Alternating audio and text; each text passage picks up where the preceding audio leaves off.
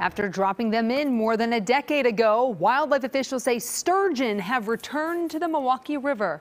That's kind of creepy, I have to say, with that giant eye right there.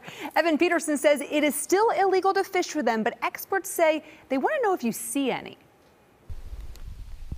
If you've been doing some fishing in the Milwaukee River and happen to encounter one of these monsters, Wisconsin Department of Natural Resource officials say it's okay if it took you by surprise. We're starting to see adult and subadult lake sturgeon return to the Milwaukee River. We started stocking them in 2003.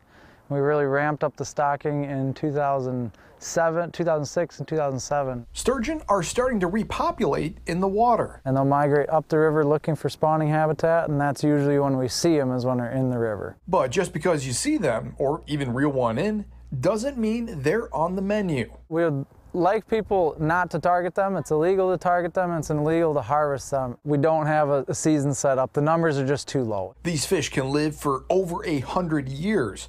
And for the foreseeable future, you can't touch them. If you catch one by accident, you have to release it back. We would like you to take pictures while maybe not taking it out of the water. That being said, if you spot one, the DNR would like to hear about it. Simply call them and report what you caught and where. Good to see success and good to see these large fish returning.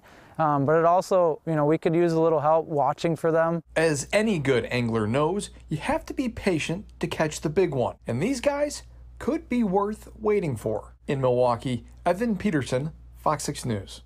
To learn more about how to report sturgeon spottings to the DNR, information can be found on our website. Just go to fox6now.com.